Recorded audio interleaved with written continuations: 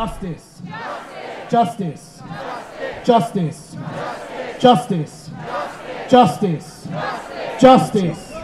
Ladbroke Grove has a history of turning tragedy into triumph, whether it was the 4-day riot which took place on the road directly overlooked by Grenfell Tower, in which houses of Caribbean people were targeted and even firebombed at the behest of Oswald Mosley at that time.